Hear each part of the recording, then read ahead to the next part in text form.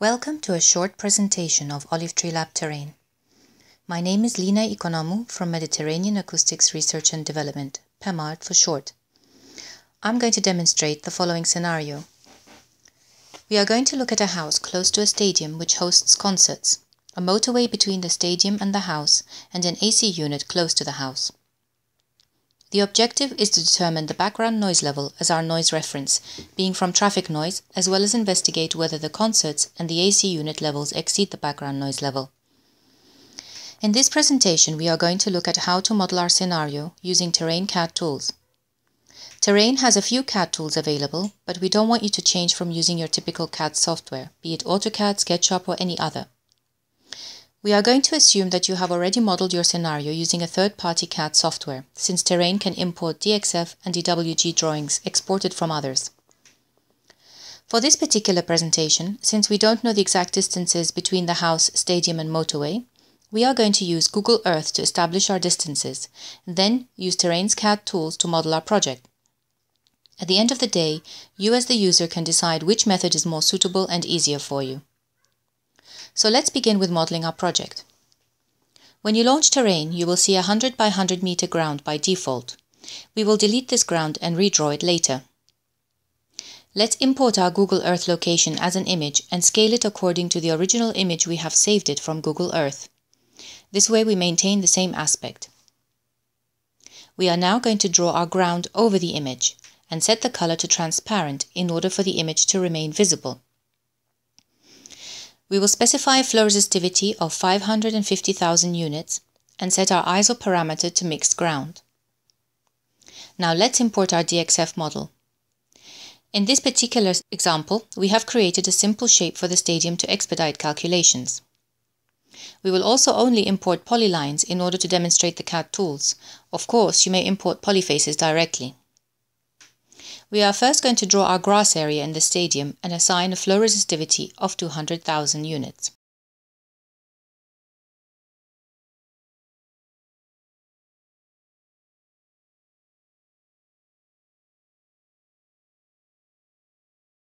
We are going to demonstrate two ways of drawing walls.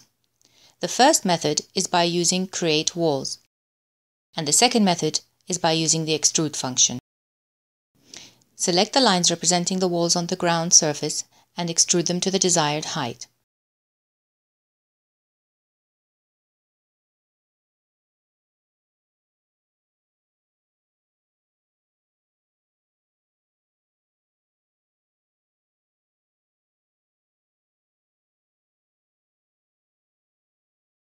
We are now going to draw in our seating area using the Create Surface from Point to Point and assign a flow resistivity of 200,000 units. In order to see the equivalent absorption coefficient values, we have a conversion tool which, when pressed, lists the absorption coefficient values for you.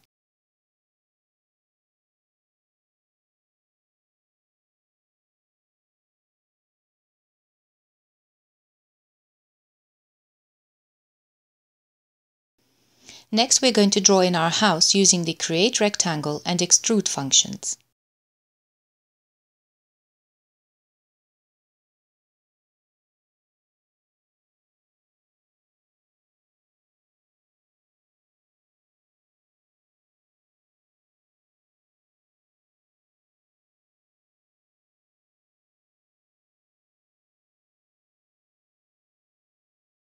We are now going to draw the road. Even though we have already drawn a ground at the start of the presentation, in this particular case it would be best to define a separate flow resistivity value for the road, as it's harder. Using the Draw Ground tool, draw our road and assign a flow resistivity value of 20 million. Next, we'll draw in our line source, being the road traffic. You can define the line source either by angle or distance. In this case, we will specify a distance of 50 meters and a height of 0.05 meters according to the Knossos database. We can select multiple sources from our object tree and change their properties in one go. Let's first change the 3D representation to cars, but please note that we would still have to assign the noise source spectrum. In this case, we will add our already measured data into the database using the Add Custom Noise Source.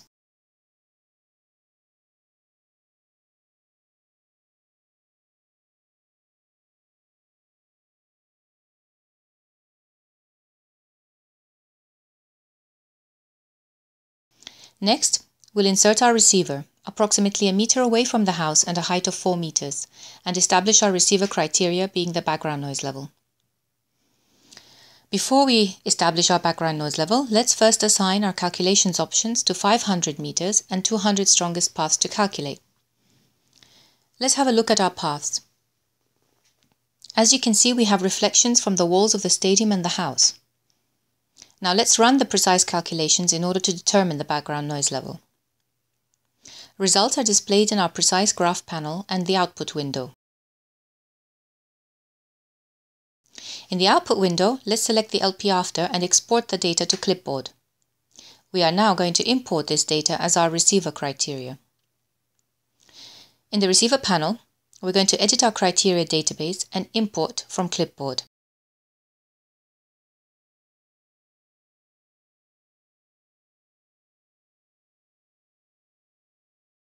We then need to select the newly added criteria from the Custom Criteria drop-down menu.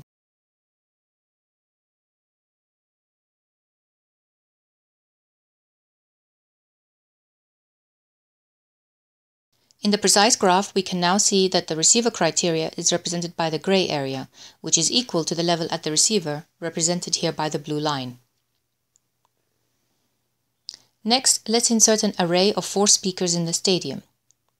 We're going to insert first the first speaker, change the 3D representation to PA system, and we'll import the power spectrum into our database.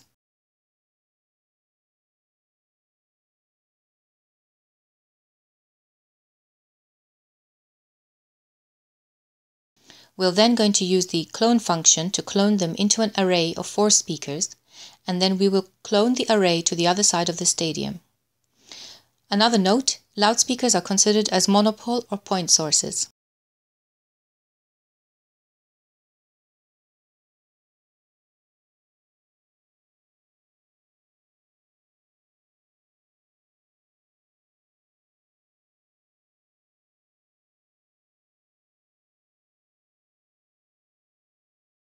Now let's skip to a completed configuration. As you can see, terrain can have multiple configurations, allowing the user to switch between them with ease without having to open up multiple projects. We're now going to run the calculations to determine the effect of the concerts on the house. In our calculations options, we need to make sure that our sources are coherent, and we need to disable the cars from our calculations. In the object tree, select the multiple cars and make sure the Use in Calculation option is disabled in the source panel. Now let's run the precise calculations. And our precise graph shows that the excess levels we need to deal with. Just for demonstration purposes, let's draw a barrier on top of the stadium and run the calculations again.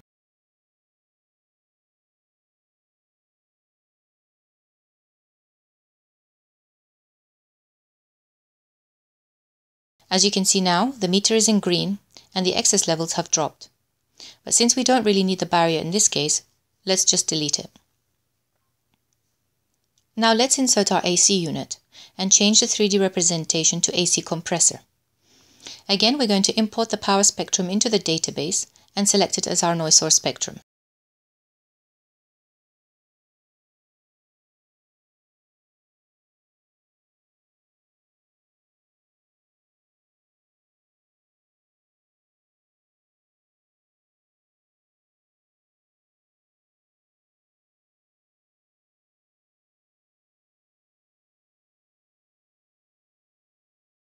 In order to run calculations to see the effect of the AC unit, let's first set our calculations options to 2 diffractions, 1 reflection, and disable the speakers from our calculations using the same method as we did previously with the cars. Now run the precise calculations again. Let's insert a barrier approximately 4 meters by 1 meter height and run the calculations once more.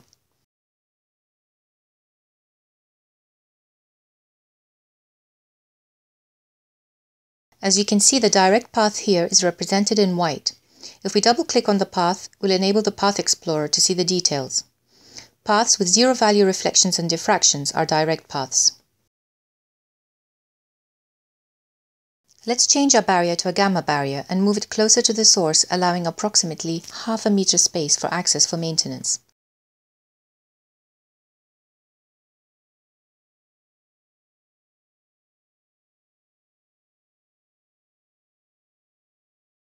Now make the barrier 1.6 meter high, 4 meters wide, gamma length of 1 meter and 135 degrees angle.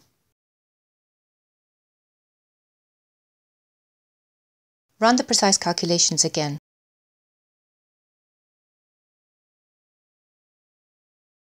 Now we can see that our excess level meter is green.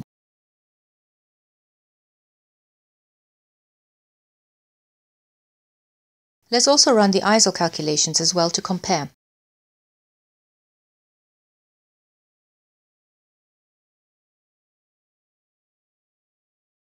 You can see the result in the graph panel and in the output window where you can compare the ISO results with PEMAR's results.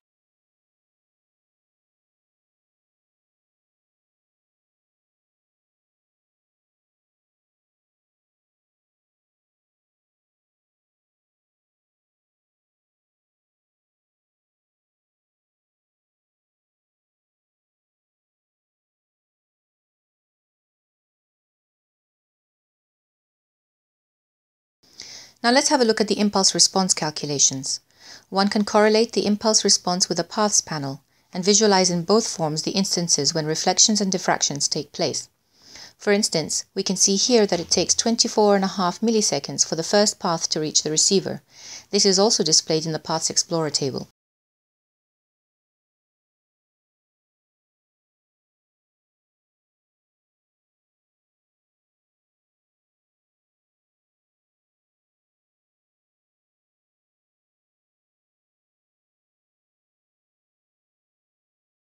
Users can also oralize the scenario before and after the insertion of a barrier. You can either import your own WAV files into Terrain or select one from the existing database. Once you've selected your WAV file, select the impulse response to convolve from the drop-down menu and click Play.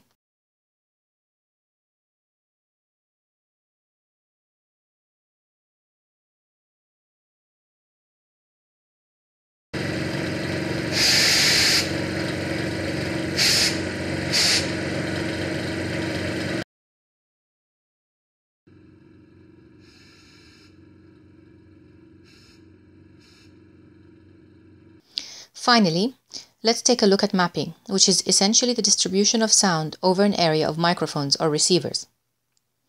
We're going to map on two areas, on the facade of the house and horizontally around the barrier at about 2.3 meter height.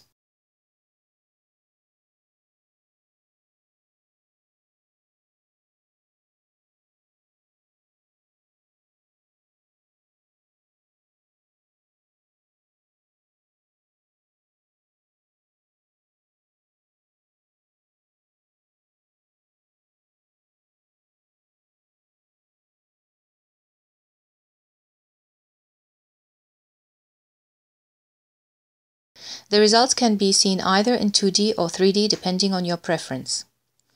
The first thing you see is the broadband results of the insertion loss, but you may choose to go through various frequencies, and here we show the insertion loss at 1000 Hz.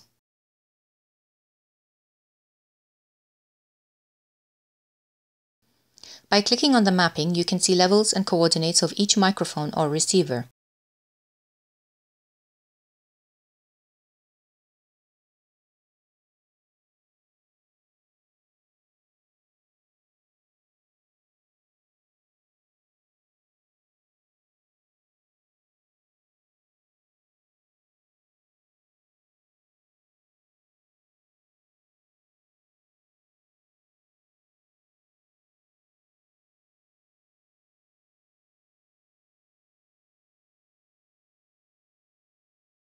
You can also see the LP before the insertion of a barrier and after the insertion of a barrier.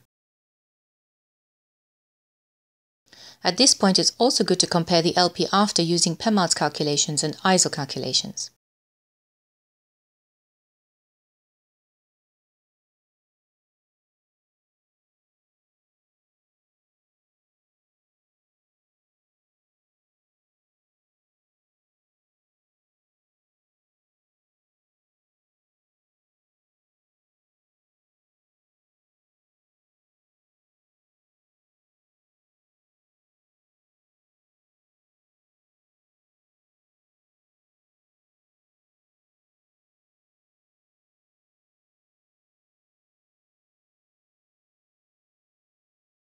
You can also export all the results that you have into Excel or any other third-party software.